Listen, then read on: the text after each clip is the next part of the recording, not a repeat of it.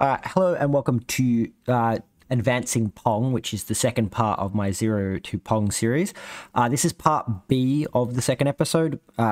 So in this video, there are a few bits that are like not necessarily so coherent because I did spend like an hour and a half recording this video, and so towards the end, I wasn't necessarily as good at like explaining things and then like be able to cut that into a nice segment of the video. So there's like literally a point where I had to add an editor's note because it was just to the point where it was impossible to find all the information and like coherently string it together without recording something additional. Whereas when I'm more of mind, I tend to like do something and I'll talk to my sort of self while I do it. And then at the end, I'll have a written bit of code and explain what each bit does. There wasn't as many of those in the section, so do forgive this video not being as coherent as hopefully other videos were and will be. But I did think it was kind of important to sort of tack this on. So this is just a continuation on from the previous video. So feel free to skip this one if you don't want to watch it, but it's somewhat interesting adding a scoring system to our Pong game.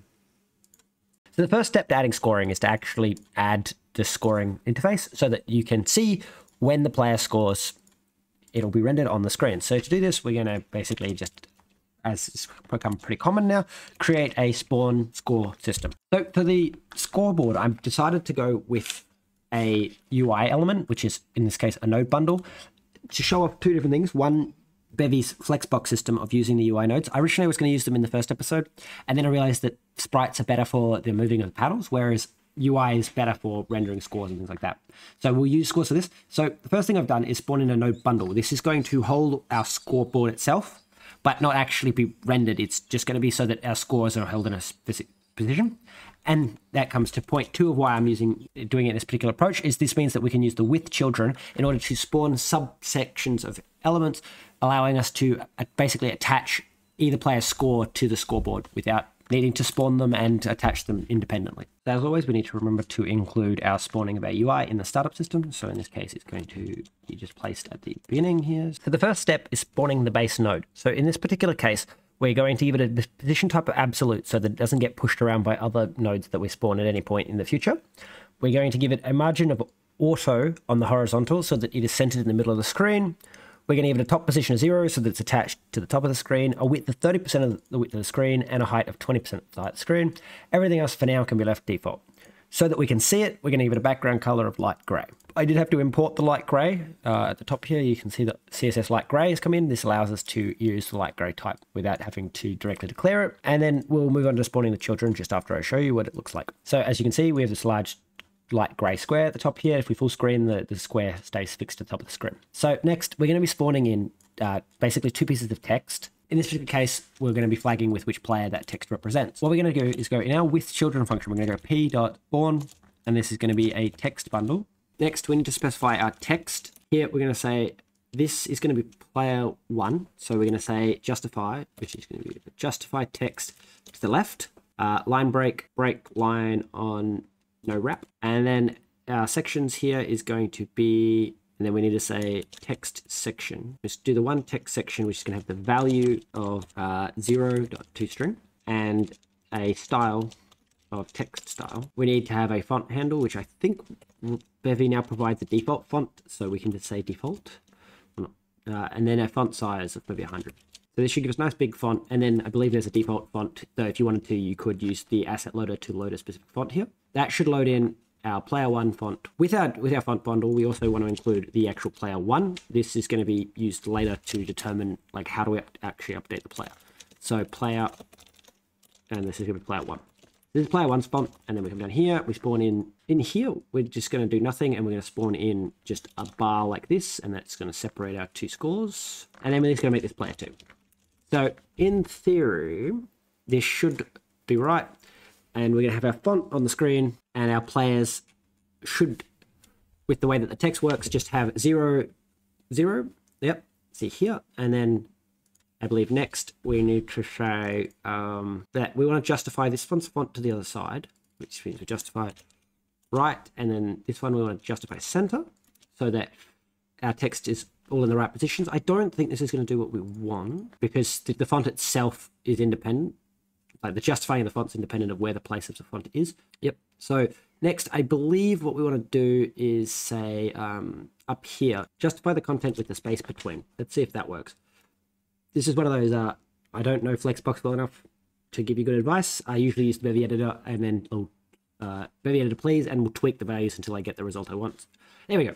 So now they're spaced out equally at the side, giving us a nice scoreboard. Though we do need to change that light gray to like maybe dark gray, because it's pretty hard to read. So we'll go up here and say when we specify the background color, so we'll just import dark gray and get rid of light gray. Like so, we'll just swap that. Some nice little UX changes. We can put corners and stuff on it, but that's all cosmetic that I don't necessarily want to go into too much. But as you can see, we now have our score. The next is to actually cause the score to update.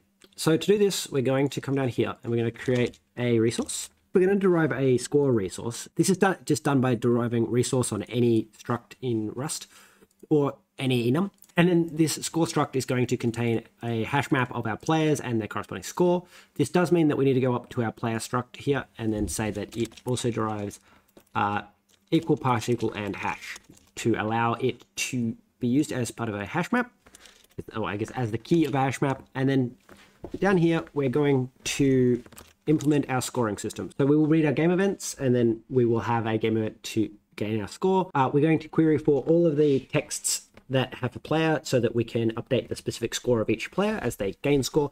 And then we are going to include our score resource to keep track of the actual absolute score. And if we wanted to, say, keep a high score or something, we could use this later. So this is going to be res score. We're also going to go up to score and derive default. Deriving default will allow us to initialize the score rather than have to specifically go out of our way to provide what the base score is. So next, we need to go to our game events, and we need to say that a new type of game event is gain point. And this is also going to take a player as an argument. So basically, when you hit the goal, you're going to gain a point for that specific player. Then down here, so we're going to iterate through all of the game events, and then we're going to say match event. In this case, the only game event we care about is gaining score. So gain point and then player. In this particular case, we're going to say game event reset ball is going to do nothing.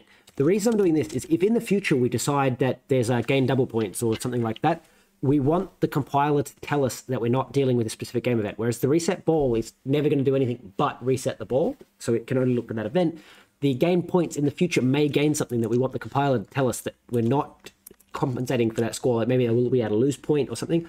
We want the compiler to tell us that we're not dealing with that particular case. So next is to update the actual score. So in this particular case, I'm going to use something that I'm not sure a lot of new people to Rust know about, which is on a hash map, we can call entry and then provide a actual, like, not reference to our key, but an actual usable key. And then we can call or default, which will mean that it will either return the value already in the hash map, or it'll insert one into the hash map and return that. So we can do that instead of having to make sure that the player's already scored at least 1 point, and then we can just add equals 1 to that. So next we're going to actually get our score that the player is currently up to, which in this case we call get, then we call cloned, just so that we don't have to provide a reference to a integer, and then we unwrap or default to 0 just in case. So now we're going to iterate through all the text and update the score of the player whose score is different. So in this case, we're going to go if the owner does not equal the player, which is gaining the point, we will continue.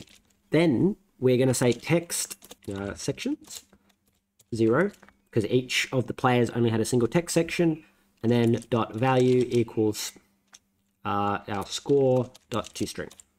This should allow for our score to be translated into a string and updated for the player. And then after we've done this, we want to break, because if we find the player his score updating, we want to return early. We need to add our score updating, which again, we're going to do with the reset ball code so that it happens after the update system. So this is going to be update score. We also need to make sure we initialize our score resource. So we'll do that right at the top after we initialize the default plugins. We'll say app init resource and then provide score as our resource that we're initializing. This will initialize the resource with its default values, whereas otherwise we would have to provide the values that we want to initialize it with. And then when we say run, this should do nothing because we forgot to add scoring when we actually do that. So in our detect reset, so when we don't hit not when we hit spacebar, but when the player actually hits, or when the ball hits the player's goal, we're going to say game event.send, and we're going to say game event game point, and then give that to point to the current player. Again, we need to reference it.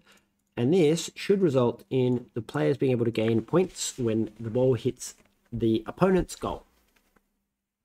Now, again, we've written some of the code in such a way that only the player who's actually, some of the code is only 2-player based, like the fact that the goal gives the point to the opposite player. Whereas what we could do is make it whoever hit the ball last is the person who gains control of the ball, say, and gaining control of the ball will mean that when it goes into someone's goal, you gain the point. So as you can see, the score updated. Currently, the ball is able to go behind the scoreboard, but it's not really much we can do about that. We could lower its layer down so that it doesn't. But with that, we have scoring implemented. So next I'm just going to add some basic cosmetic stuff just to spice up the video and make it look like the thumbnail. You know, got to have interesting thumbnails. So just when I was going back through editing this, I realized that the video had been recording for like an hour and a half at this point. So my sort of pattern's really incoherent and it just got chopped up too much.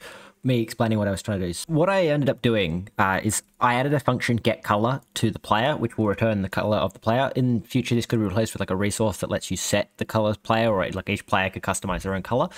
And then when I spawn the player, I say player.getColor and also include the player identifier on each of the paddles, so that when the ball hits the paddle, I can use that lookup to set the color of the paddle. And then hopefully the rest of the video is coherent enough for this to make sense. If not, the GitHub is linked below so you can sort of read through the code and see what I did.